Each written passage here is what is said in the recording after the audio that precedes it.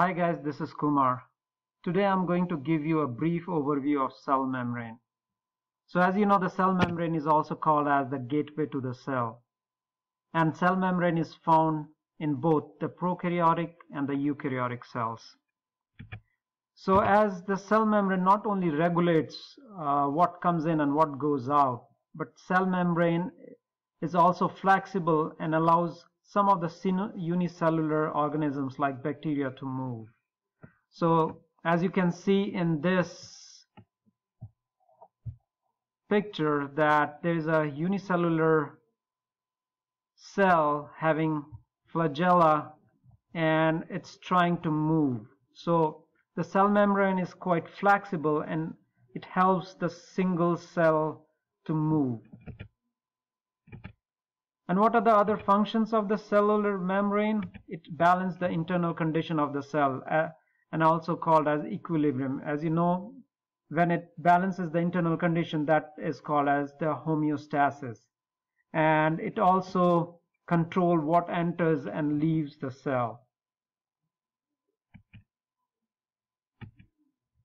So some of the functions of the cell membrane or the plasma membrane is it is protective barrier. It inhibits the entry and the exit of the material. It regulates the transport in and out of the cell. So it's selective because it only allows a specific objects to go inside and exit the cell. It provides anchoring site for the filaments of the cytoskeleton. So as you know, the cytoskeleton gives the structure to the cell and are kind of the bones to give the cell the structure. So this is the structure of the cell membrane and we are going to discuss it in detail about this.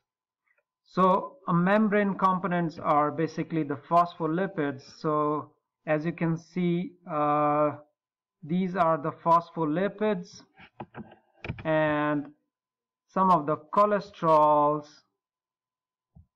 These are the cholesterols and the proteins. So these green stuff are the proteins. So basically the cellular membrane is having phospholipids, cholesterol and proteins.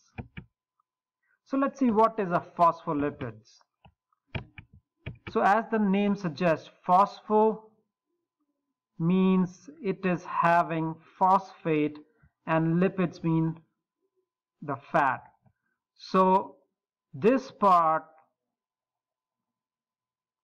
is having the phosphate. So you can say the head part is having a phosphate and the tail part is having the lipids or the fats. So as you can see here, there are carbon hydrogen chain all attached together with a double bond. So when you are looking at a phospholipid structure, it contains two fatty acid chains. So you can see these are the two fatty acid chains which are attached with the phosphate as a head. And this phosphate is, or the head is polar.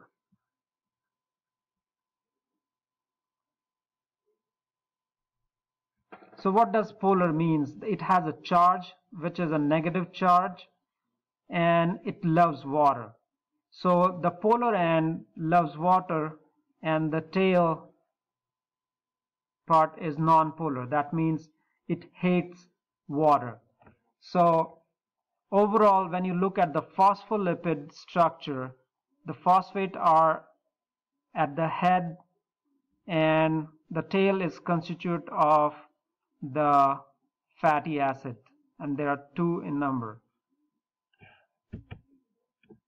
I would like to give an example of muskox when I'm talking about the phospholipids. So how the phospholipids are similar to the muskox. So if you see a bunch of muskox together and they see a predator, so they will form a kind of heads all together towards the predator and the tails inside. So these heads are going to protect the baby muskox which are towards the inside of the group. So these heads are outer side, they protect, and the baby muskox are inside. So similarly, the phospholipids also inhibits the entry of any substances into the cell. So when we are talking about the cellular membrane, we talk about a model, which is a fluid MOSAIC model. So why we are talking about fluid MOSAIC? Because it's made up of two constituents. One is fluid and one is MOSAIC. Why we call that as a fluid? Because individual phospholipids, which you can see here, and the proteins can move side to side within the layer like it is a liquid. So fluid, like a fluid, these phospholipids and the proteins are moving side to side. And when we are talking about MOSAIC, because of the pattern produced by the scattered protein, so you can see one of this protein, these are the protein molecules which are kind of scattered in the phospholipid layers. So that way we call that as a fluid MOSAIC model. So let's look into more in detail of these. So as we have discussed earlier, it is a bilayer. So you can see two layers of phospholipids. So they are facing tail towards each other and the head on the opposite side. So the polar heads, the polar means they love water, or we can say they are hydrophilic. That means they are water loving. And the non-polar tails are hydrophobic, which means they're water fearing. So this bilayer of phospholipids makes the membrane selective in what crosses. So selective means it does not allow all the material to cross in the cell. So this is a detailed structure of the bilayer. So you can see one of the phospholipid here, and it shows a polar hydrophilic head and a non-polar hydrophobic fatty acid tails. So there are two layers, and the tails are facing each other and the heads are on the opposite side.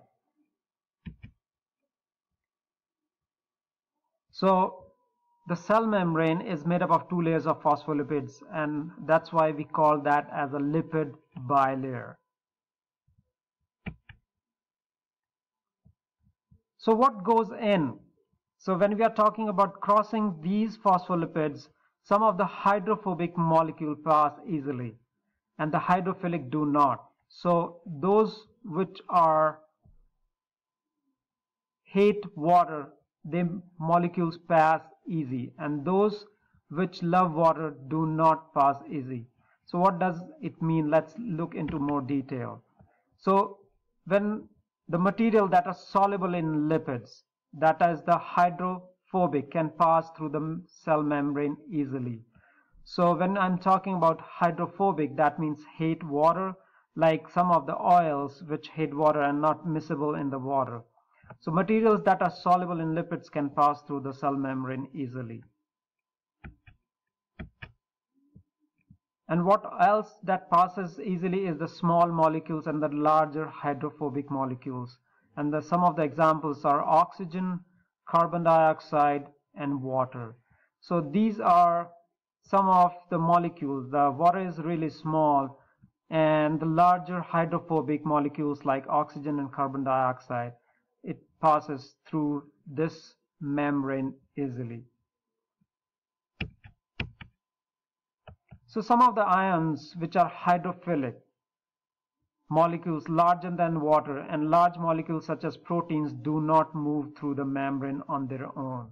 So we are going to look into a different video that what passes in and how the cell membrane allows to pass through that in.